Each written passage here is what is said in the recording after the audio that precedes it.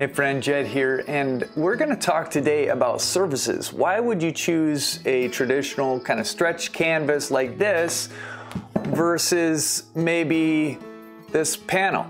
Or what if you wanted to try out something hard like this, a gesso panel? Why would you choose these? And plus a couple other options.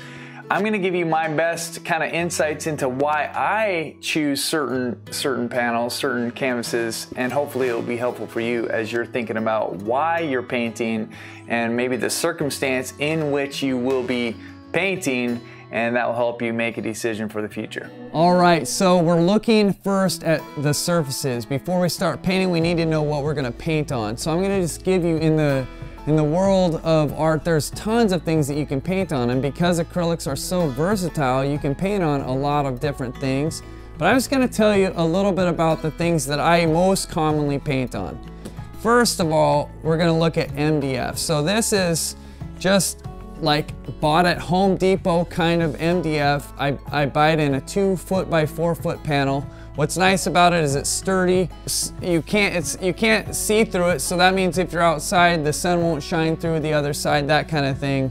You can have it be pretty big. You have to frame it, and you also have to, the downside is you have to put gesso on it and prepare the surface before you can paint on it. I don't recommend it for you unless you have some experience and have time.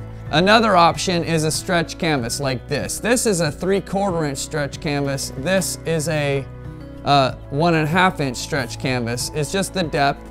I generally use, if I'm using one, I'll use a 1.5 inch. And the reason I would use this is because I can paint on a much bigger surface without it getting really, really heavy. The other benefit of it is because it has a wide edge, you don't have to frame it. You can either paint around the edge or paint a simple color on the edge and leave it like that and frame it. It's kind of a modern look. But the downside is that if you do want to frame it, it can be a little bit harder to frame because it's got such a wide edge. A 3/4 inch one doesn't, but for a large canvas, you kind of want the thicker frame because it's going to hold its form better. It won't tend to warp as easily as the thinner one. But what I recommend in this course is what I use most commonly, and that's just a canvas panel. And that is simply, this is one it's actually linen canvas over an MDF board. So it's similar to that first board that I showed, except that it's a little bit thinner.